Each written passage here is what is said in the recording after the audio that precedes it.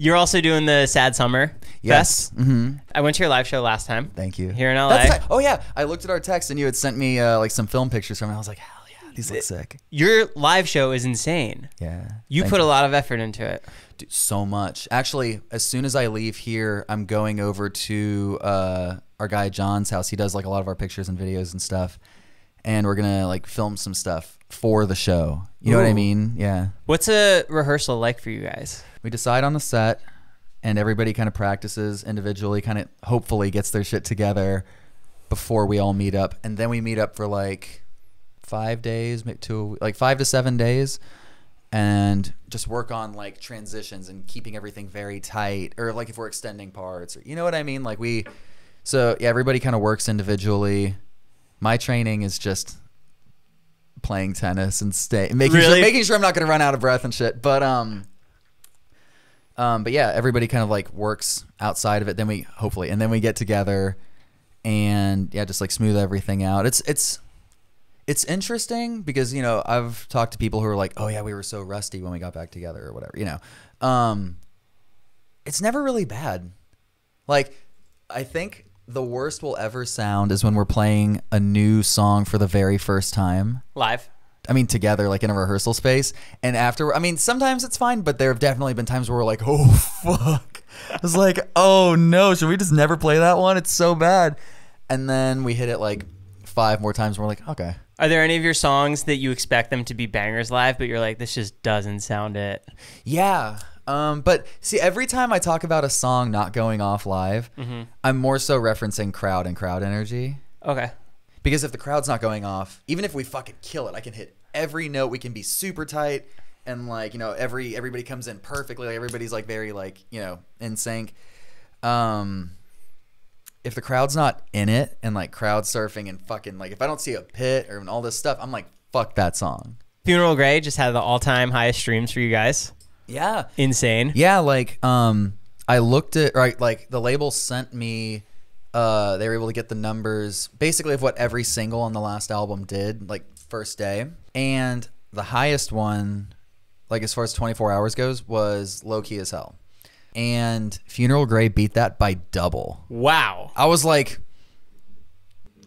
just on Spotify. Yeah. I was like, fuck. I was like, okay. Yeah, great. This is good. Do you even care about album sales now?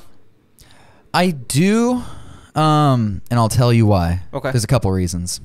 One, I used to pay attention to everybody's. Me too. I used to know everybody's. I'd look them up. You know what I mean? Especially like, when there's a battle of 2 different genres. Yeah. Oh. Who's going to come out on top? I used to pay attention to like Fall Out Boy sales, like all-time low. Yeah, everybody.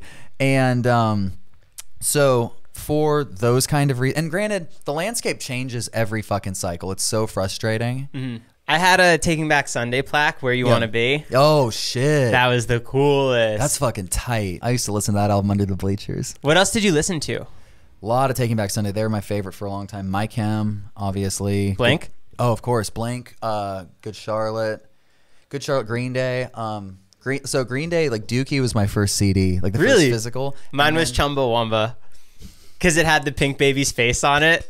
So when I was walking off Circuit City, I'm like, boom. And I told my dad, I need it. He's like, do you know them? No. That's so sick. I used to do that too. I used to like buy stuff for the album art. Yes. Yeah, all the time. I think System of a Down had Do Not Steal This CD. Or no, it was Steal This. Oh, Steal This album. Yes. Yeah. And I thought it was the coolest art. That was awesome. Yeah. Same with like the Yeezus art. Same. It's like a meta take on. It was just like a clear CD with like orange tape like right there on it. I was just like, oh, cool. Yeah. How'd you get into it all? Music? Yeah, like that scene. Sum 41. You saw the music videos?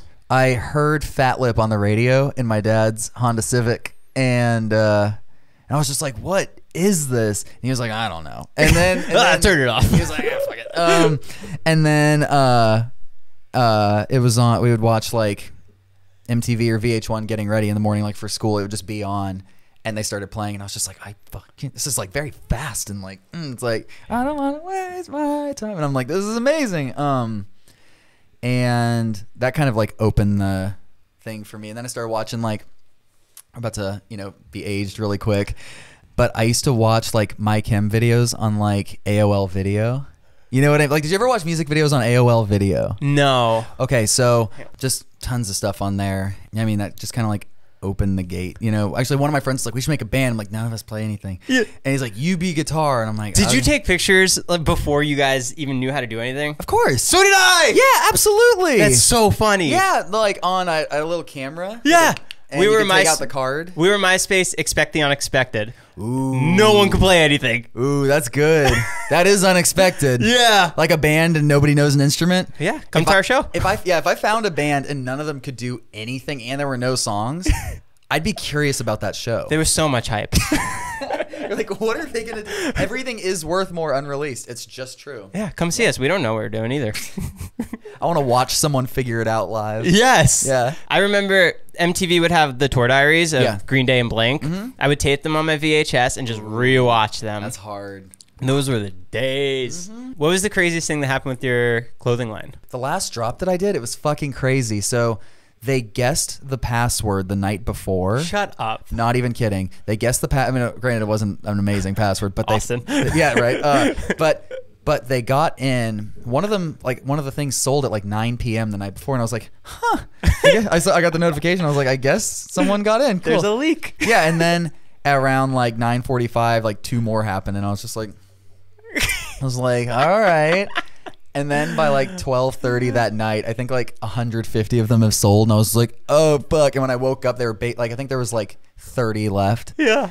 That went out to the email list and sold out before I could even post it. And so I was like, and everybody was like, what the fuck? And I was like, all right, fine. I'm gonna do one more drop, just real quick, go. And then that one sold out too. And I was just like, okay. You know what I mean? Because like that to me, high def is more about making something rare. Like I want to make something limited and like rare where, you know, like WATERPARKS merch, or when we sell 5,000 shirts to Hot Topic, I want all of those to go. You know what I mean? It's very like, do as many as you can.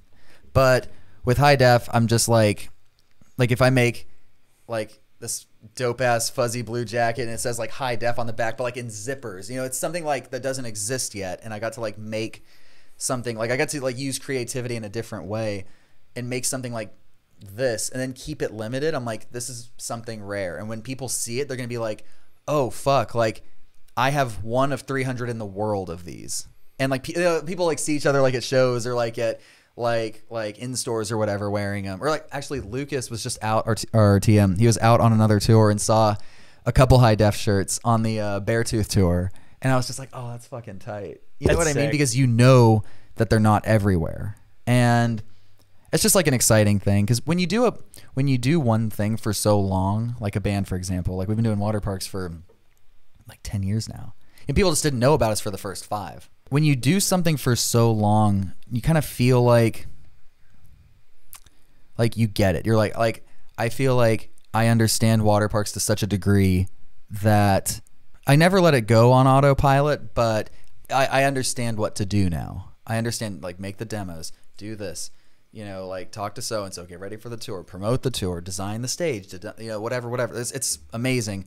But sometimes it's just so interesting to step into a new field that you don't understand, because then you just get to keep learning.